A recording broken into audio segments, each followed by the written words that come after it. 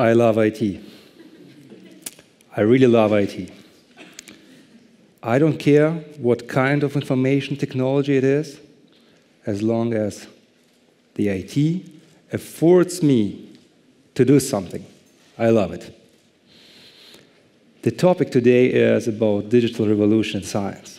And I think we live in very interesting times. We are not only happy and privileged, we're also obligated to take care of the future.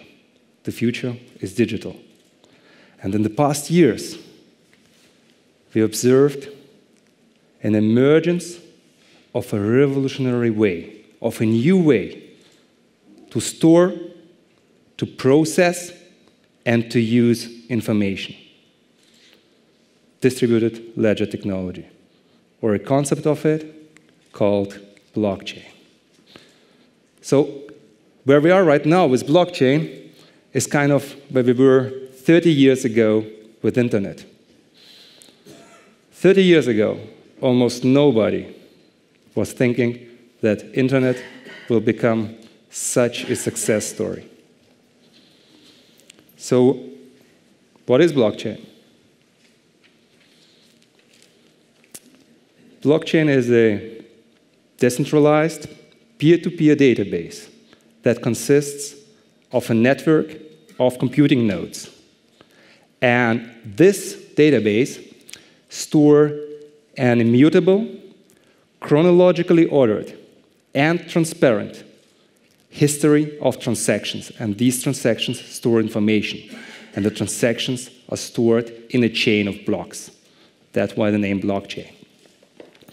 And through a clever consensus mechanism that is based on game theoretical thoughts, the nodes in the blockchain negotiate what data is included into a database. And this leads to a reduction of intermediaries. So let me put it into other words. We do not need any persons or organizations to trust anymore. We trust in algorithms. We trust in math and cryptography. Isn't that beautiful? I think it is. And it's actually becoming even more interesting. Think of Bitcoin. Probably most of you heard of it, a digital currency. Bitcoin is interesting because it was the very first implementation of blockchain. And from a technological point of view, we had distributed databases and even digital currencies long time before Bitcoin or blockchain came into existence. But why did Bitcoin or blockchain become so popular? Because as it was introduced almost exactly a decade ago, it solved two problems of digital currencies. The first, it solved the problem of double spending. So you were not able to spend the same digital currency, the same token, twice or more. And it introduced incentives for participating parties to share their computing and storage power. So if there is no central instance, or if there is no number of parties that are kind of running the database, why should one do so? And this was done by the so-called smart contracts. Now it's becoming even more interesting. If you have a process that is well-defined and everybody who is kind of participating in your environment agreed on this process, and these processes are atomic, it means you don't need any human interaction. And they can be executed automatically upon achievement of specific conditions. Bam, smart contracts. And they might be very powerful. So Bitcoin is maybe not the best example, but for software developers here, you can build loops. And building loops makes fun. This is what all the software you know consists of. So taking all these tempting technical advantages together resulted in an emergence of multiple use cases in many industries. You saw it on the example of the digital currencies like Bitcoin or others, in energy sector, in healthcare, and it's only start because it will completely transform the way we store, we process, and use information. But blockchain is not a silver bullet. If you have an environment where all parties trust each other, blockchain probably does not make any sense. Blockchain does not solve the CAP theorem. CAP theorem tells us that a distributed system cannot achieve consistency, availability, and partition tolerance at the same time. So it's like in the movie Pulp Fiction with Samuel L. Jackson. It is always a trade-off. Our whole life is a question of trade-offs. If you think of security, it's a trade-off between confidentiality and availability.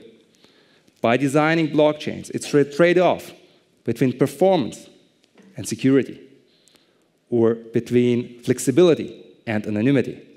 Even the design characteristics are trade-offs. What consensus mechanism do you take? What about scalability? What about throughput?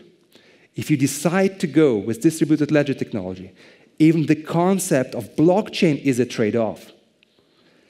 In a blockchain, every block has exactly one predecessor block and exactly one successor block. But there is concepts where blocks might have multiple predecessor blocks or multiple successor blocks, or where you don't need blocks at all, where the transactions directly refer to each other. Together with my team at KIT, I do research. Well, we do computational research and use contexts of IT, but in this particular case, we research on how to design distributed ledger technology so we can leverage them for science. And today, I want to talk to you about how distributed ledger technology will reshape the way we do research. And it's actually all about system design and participation. Let's start with system design. In research, we often deal with kind of sensitive information. So think of medicine, life sciences, genomics. This is a very, very personal, sensitive information. Or think of, I don't know, social sciences, economics. This might be sensitive business information. And it's not only a question of security, so how to keep data secure from unauthorized access. It is also a question of what we call information privacy. What information is stored? Where is this information stored? Who uses this information? For what purposes does one use this information? Blockchain, as a type of distributed database, retains the benefits like removing single points of failure and improving integrity and availability of data. So with blockchain, we are able to protect the sensitive information we work with better than ever. If we stay with genomics, think of omics data. That's kind of big data. And blockchain was not designed to work with huge data sets. So huge data is a real problem. Right now, we use kind of hybrid solutions. So the data is stored somewhere in the cloud, and through blockchain, we are able to control the access to this data. I think there is a couple of open questions we will work on in the next decade. Let's talk about participation. It was never as easy to acquire and share information like nowadays. But a lot of people struggle of sharing information with us. Why should, for example, a data donor in genomics share the information with researchers? If people don't know what really happens with the data, or if they don't know what will happen with the data in 10 years because of the technological advances. So with blockchain, remember smart contracts, a data donor in genomics will be able to fully control what kind of data is used for what purposes. So if a data donor deeply cares about a specific disease, the data donor can decide to share the whole genome data with researchers working on this disease, but not to share none of this data with others. It is kind of in the principle of scientific nature, and it is how we work, even if we hear a lot of this, that we work with kind of data silos. And the problem of data sharing in science may also be solved through blockchain. And not only data sharing, the way how we do research, how we as researchers are evaluated, how we as researchers publish our results. Think of all these publishers and intermediaries. Even the way how we will get funding in the future. This is only a couple of problems. I don't have the time to speak of more of them. There is also problems of if there will be a bunch of blockchains, and there will be the problem of interoperability, how these blockchains will interact with each other. Also, this will raise ethical and regulatory questions that we will have to answer. But I believe that in order to realize the full potential of blockchain, we have to look beyond its IT value. As a disruptive technology, it is obvious that it will completely change our future as researchers, but also our future as individuals, as organizations, for industries. It will have an impact on our society. It will enable completely new models.